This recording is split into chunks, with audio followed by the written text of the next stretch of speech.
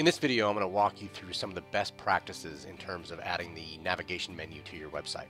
The navigation menu builder that we provide within the WebStarts editor is extremely flexible. It allows you to display it, make it behave, change the orientation, add as many pages as you want. Basically do just about anything you want with this menu builder. However, there are a few things that we suggest you do to make the best of it. Let's go ahead and get started by adding a menu to this page.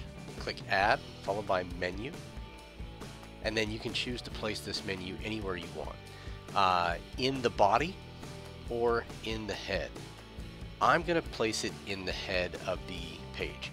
One of the reasons why is it allows for the site to be a lot more consistent. If you're not currently using the header, I would strongly suggest that you do.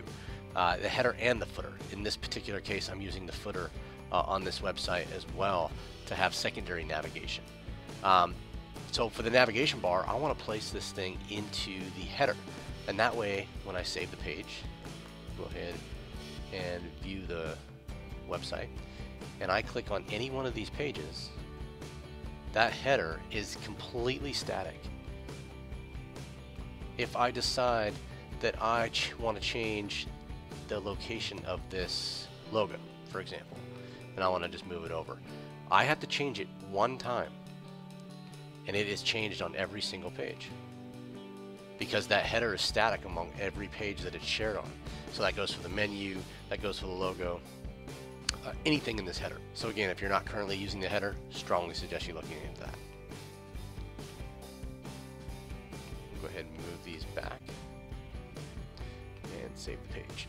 If I want to add or remove pages or change the order in which they are listed, I can do so over here in the Pages tab. Now you can see that I have the home, who we are, what we do, pricing, and contact us page listed on the menu. All these other pages within the website, now I have a lot of pages on this site, but I've chosen not to show them. I have 1, 2, 3, 4, 5 that are visible on this header, or excuse me, on this menu. Now, what people tend to do a lot of the times is they think they need every single page of their website listed in the header, and then all of a sudden their menu just becomes a huge list of all of these pages, and people don't really know what to do. It's pretty daunting when a site visitor visits your website and sees so many options. So kind of keep that to a manageable number. Whatever that number is, it's going to be different for every website, but I'm only really concerned about getting people to these specific pages: the home page, who we are, what we do, pricing, and contact us.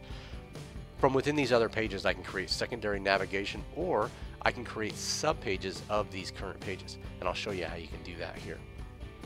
Let's take the bridal. Let's say I want to make, let's find the bridal 1 page, and right here, let's say I want to add that to the menu, and we'll just do bridal 2, just for an example.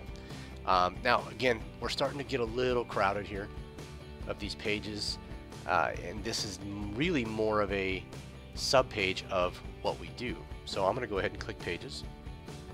In addition to being able to change the order in which these pages are displayed by moving up and down, I can also change how these are listed in terms of being a sub-page or not. I'll show you how that's done. We'll take this bridal and then put it under what we do, and then just bring it over to the right. And I'll take bridal 2 and bring it over to the right as well.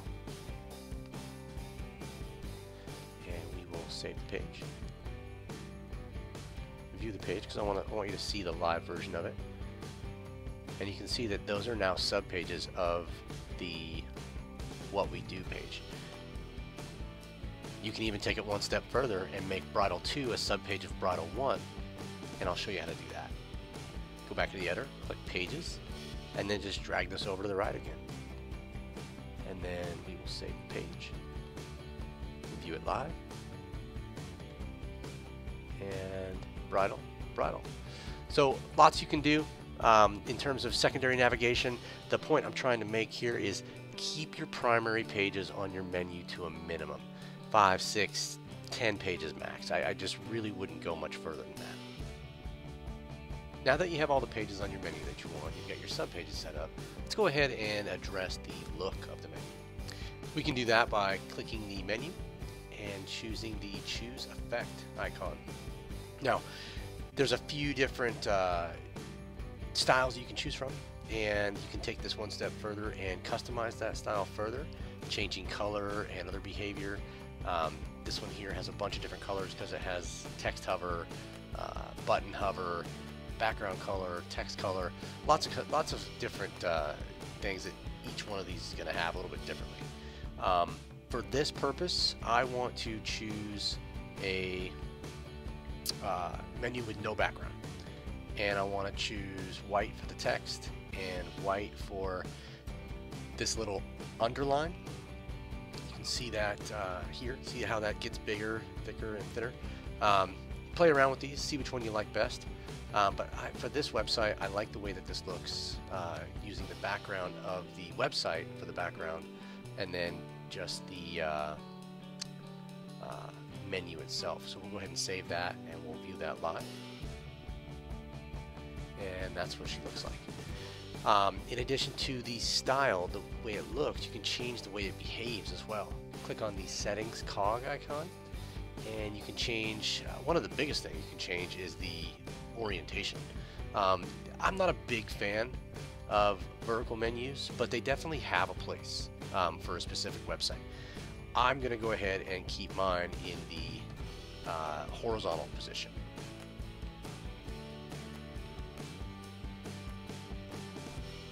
And keep it like that. Now, one thing you might notice is as I increase the width of this, you can see the pages dynamically move with that.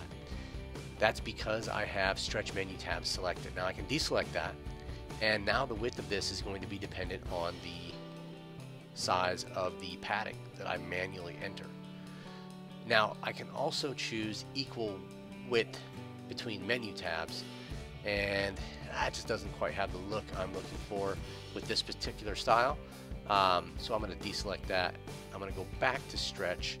I'm going to reduce this in size because this is actually will make that a minimum size. So I don't want that. I want it to be based off of the width of my menu itself. I want to be able to dictate that accordingly, depending on how many pages I have, how much space I have, etc. So that's pretty much the way I want it to look, and I'm pretty happy with that. If you have any more questions about the menu or how to use it on your website, please don't hesitate to give us a call or shoot us an email. We'd be happy to help out. Thanks.